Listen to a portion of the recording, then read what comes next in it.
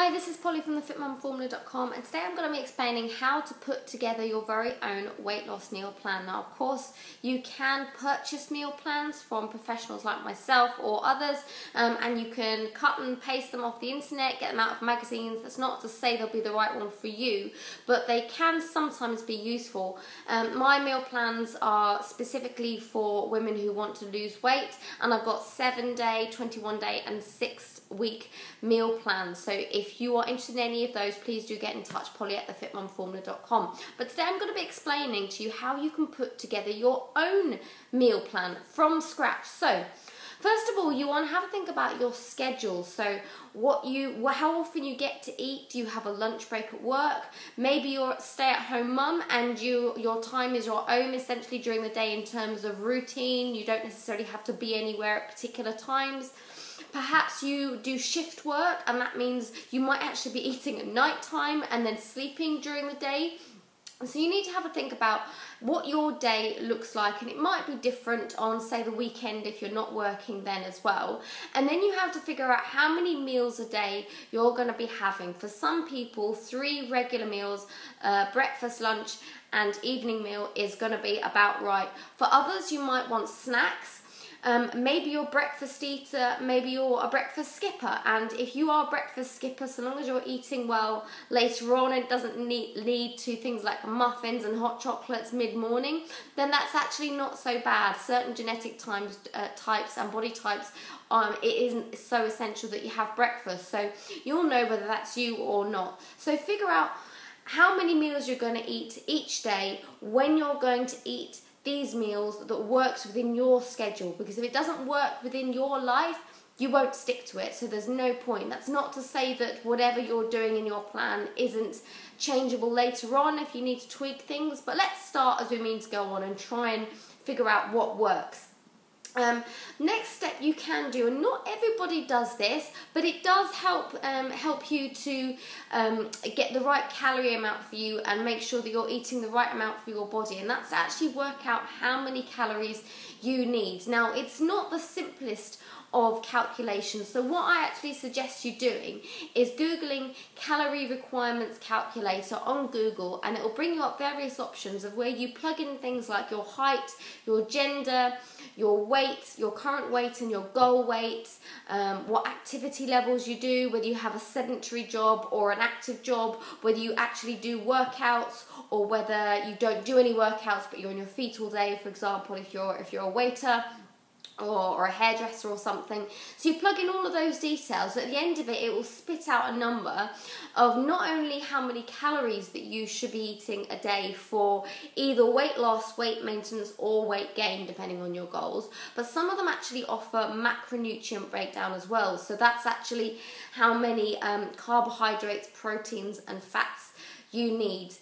When it comes to actually putting your meals together, if you don't understand those things so well and you don't know what carbohydrates, fats and proteins are in specific foods, I actually recommend using an app called MyFitnessPal, because that is a database of all different foods, thousands different foods, both branded and generic, and it has these breakdowns in them. So all you do is you punch in what you're going to eat that day, maybe a chicken breast, a sweet potato, an apple, whatever it is you're eating, and it'll tell you the breakdown. It'll tell you how many calories you're having and how many fats, proteins and carbohydrates. So that is one way of putting together a meal plan.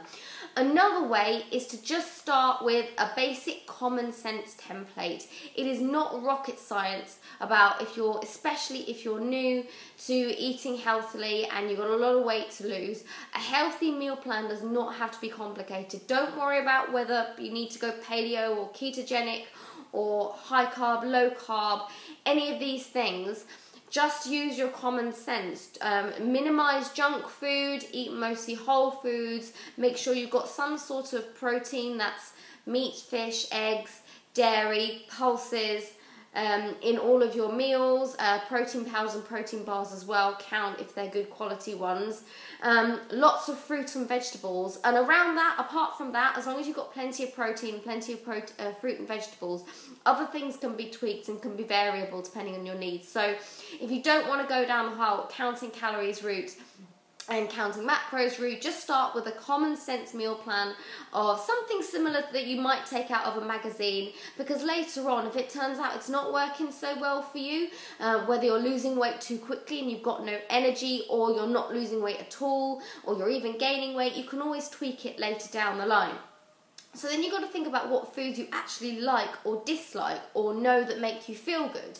So you might really like burgers and chips, but if a McDonald's burger and chips makes you feel a little bit sluggish, then you know that that's not the best thing to have in your meal plan.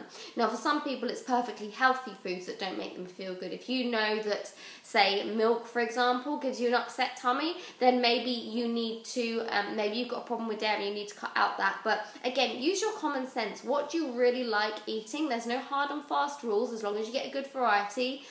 Include lots of that, and don't include the things that you really, really despise. Try and include some meat if you eat meat, some fish, some oily fish, some eggs, a variety of carbohydrate sources, so things like brown rice, quinoa, oats, dairy products if you can handle them, and of course plenty of fruit and vegetables. But beyond that, there's no you must eat these foods or you must avoid those foods. Lots of different diets will work, they're absolutely fine. And then what I recommend you doing is keeping it really simple. If you're not using MyFitnessPal, then just use an Excel spreadsheet. So on the left hand side, running down the bottom, you're going to put your meal type. So if you're somebody who eats just 3 main meals a day, you'll simply have breakfast, lunch and dinner. If you're having more than that, you might want to put your snacks in order as well. Maybe you have a snack mid-afternoon and a bedtime snack, or maybe you have a morning snack and an afternoon snack. So whatever you have, put those down on the left hand side, and then across the top put the days of the week. So you want a week is absolutely fine. Any longer than that and it's going to get a bit big, difficult to print out, and it doesn't leave much room for tweaking it later down the line. So if you just do a week at a time, that works for most people, and most people do a weekly shop as well. So you do Monday to Sunday along the top, and then you literally fill it in, and then using that, take all the foods that you need, turn it in, write it in a shopping list,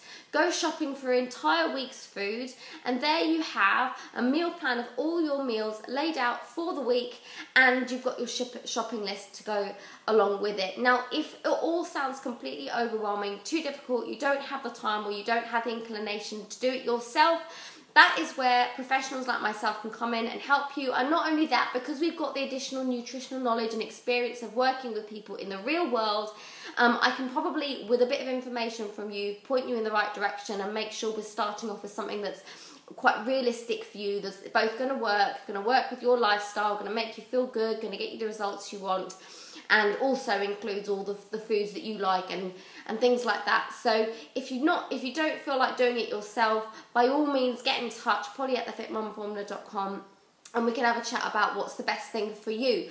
But it's pretty simple, really. It's not rocket science. Don't make it too complicated.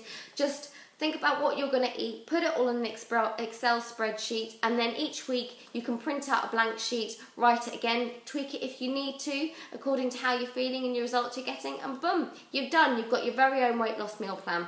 I hope that was helpful. That was Polly from thefitmumformula.com.